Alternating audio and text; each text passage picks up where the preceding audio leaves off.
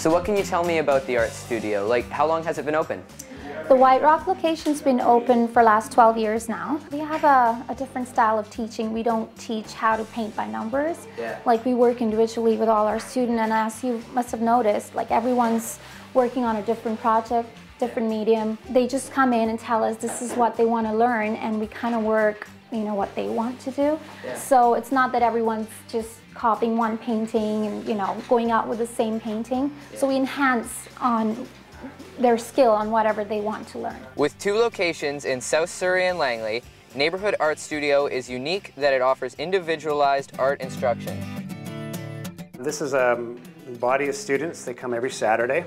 I've had a lot of them here for several years. Some of them are a little newer.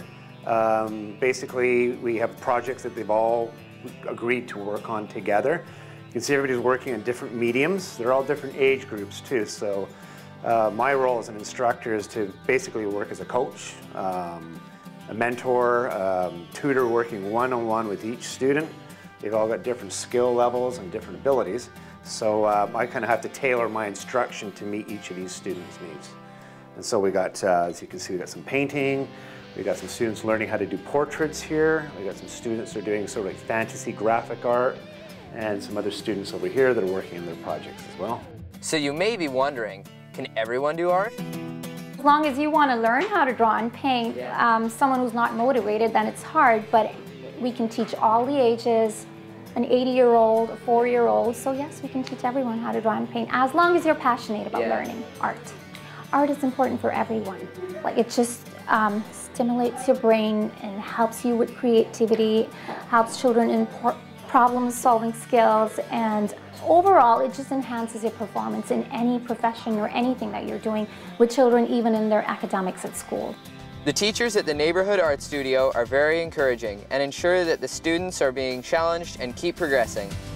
I love the teaching I get here. I love the feedback. I look at how I've improved over the years. I've made so many friends while I've been here. I just love it so much. So while you've been here, what have you learned?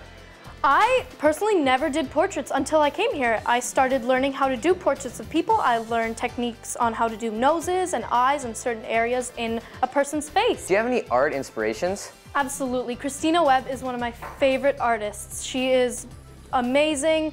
I look at her art and I find inspirations through her.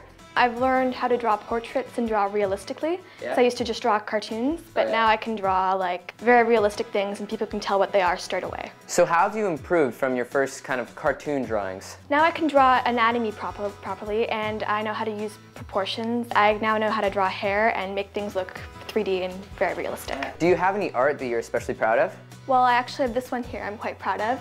It's of Katniss Everdeen, and I'm very proud of it because it's the first portrait I did that really turned out, and people come in here all the time and say, oh yeah, that's Katniss.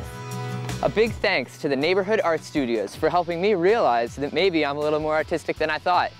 This is Ben signing out for Gen Y.